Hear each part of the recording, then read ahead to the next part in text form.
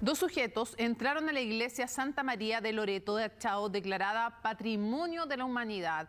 Destruyeron el tejado, rayaron y forzaron las puertas. Los responsables de este grave daño no superarían los 20 años. Lo reventaron, esta chapa acá. Acá intentan subirse a esto, ahí está doblado esto. Luego comienzan con esta puerta, también con el forcejeo y también con fierros a tratar de abrir esta puerta para ingresar a la casa, buscando que, no sé. Y hasta ahora sigue siendo un misterio. Dos sujetos, los atacantes, una iglesia dañada, y no cualquiera, precisamente una que es patrimonio de la humanidad. Así quedó la iglesia Santa María Loreto en Achao. Todo esto tras una fiesta realizada en la plaza del pueblo.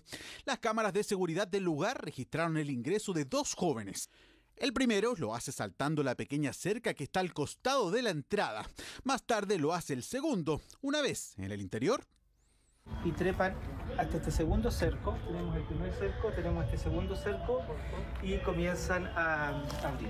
Anteriormente a eso caen las tejuelas porque se arrastran ahí, caen las tejuelas del techo y comienzan acá a hacer presión con unos fierros. Ahí está el fierro. Con este fierro ellos comienzan a hacer presión para abrir de esta manera el templo.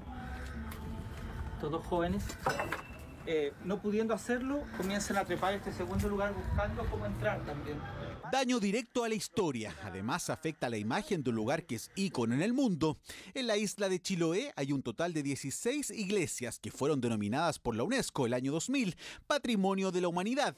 Reconocimiento al valor universal y excepcional que tienen estos monumentos, construidos en madera, algunos incluso datan del siglo XVIII. Cuando tú hablas de patrimonio, en el fondo estás diciendo que es un elemento que tú tienes en común con otro, a pesar de que quizás no sea igual a ti, pero se intersectan en esta situación, en esta costumbre, en este edificio. Ahí viene el tema de por qué son importantes, porque quizás, claro, tú no vas a rezar ahí, pero sí vas a admirar, por ejemplo, obras de arte, o la materialidad, o el hecho de que sigan ahí después de un par de siglos, por lo menos.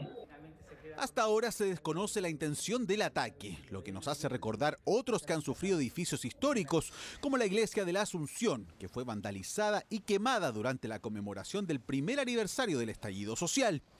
Otro ejemplo es el Museo Violeta Parra, que hoy ya es parte del recuerdo. O incluso, ¿se acuerda cuando 4 sujetos ebrios se les ocurrió adelantar manualmente la hora del reloj de flores de Viña del Mar, dañándolo por semanas? Nosotros, por ser chilenos, deberíamos cuidar lo nuestro. Gente mala que hace daño, cosas de cultura de chilena. Desafortunadamente, muchas veces los jóvenes no entienden, y yo fui joven también, de que las gracias que queremos hacer destruyen el placer de otras personas. Los chilenos tenemos una relación bien problemática con el espacio público, no es tan propio de hacer comunidad. Entonces, en el fondo, en esta relación problemática, es como de otros, no es mío también. Entonces, como no es mío y es de otra persona, puedo dañarlo. A fines de enero, el Museo Colonial San Francisco, ubicado en pleno centro de la capital, sufrió el robo del Niño Jesús.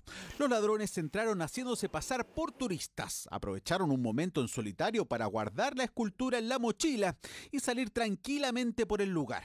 Otro daño incomprensible, porque la pieza fue devuelta días después al museo por un vagabundo y envuelta en una bolsa de basura. Nos sentimos un poquito desamparados porque no tenemos como equipo las competencias ni tampoco contamos con personas que sean especialistas en resguardar, digamos, el lugar. Mañana tenemos una conversación con el Comité Operativo de Emergencia, con la gente de la Iglesia también, para ver de qué forma abordamos esta problemática que la verdad nos tiene muy, pero muy preocupados.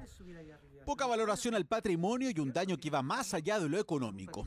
Por ahora se desconoce el paradero de ambos sujetos, así como también su verdadera intención para cometer estos hechos.